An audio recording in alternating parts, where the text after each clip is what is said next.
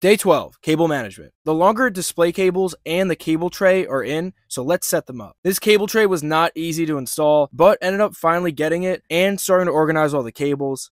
I also moved the power strip over to the tray and ran all the cables out of that.